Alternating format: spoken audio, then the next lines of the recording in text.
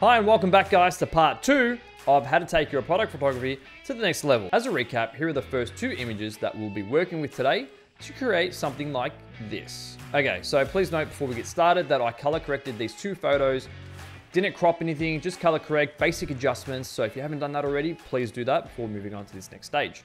And if you've done this already, well, let's get straight into Photoshop. Open up your first image and let's go. Open the base image in Photoshop.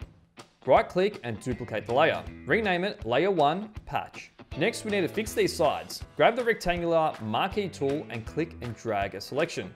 Then hit Shift Delete on your keyboard and fill this selection with the Content Aware feature. Once you're happy with your image, it's now time to bring over the second image. Click this image in Photoshop, click and drag it over to the first tab you had opened. And now I'm going to turn down the opacity so I can visually see where it will sit. I think it works nicely here. So you're probably wondering, how do I blend it in though? Well, let me show you. Turn off layer 2 for the time being and click on layer 1. Now, if your props and products are in focus, this next part is super cool. But if they're not, you might have to do it the boring way and use the pen tool to clip around the items. So sorry for that, but let me show you the fun stuff. Grab the object selection tool and click and drag around the items and then let go. Now we have a selection around the items, let's turn back on layer 2. To remove the pixels, you'd normally click delete, but that's called destructive editing, and that's not what we want, and that's not what I teach here. So this is how you do it. So to create a layer mask, I will click this camera icon.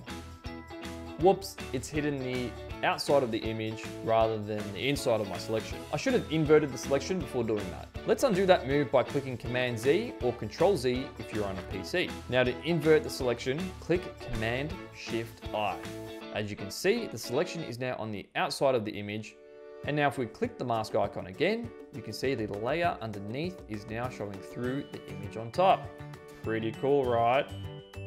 Now let's fade in the bottom of layer 2 to make it blend in. Make sure you have selected layer 2 and click on the layer mask.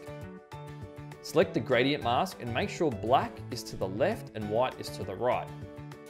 Keep in mind that black hides the pixels and white shows the pixels on our layer mask. So if you have black set up on your left and white on your right, it's time to fade in the bottom of layer 2.